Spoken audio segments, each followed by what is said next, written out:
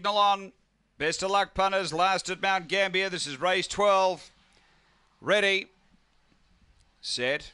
Racing. Stepping sweetly, Downtown Pixie down near the rails, going to push through and be a length or so leader on. Banjo Lass quickly to second. Then came Pillar Creek, Jarragun, Cement Socks. 4 away, Hard Call, Mr. Perfect.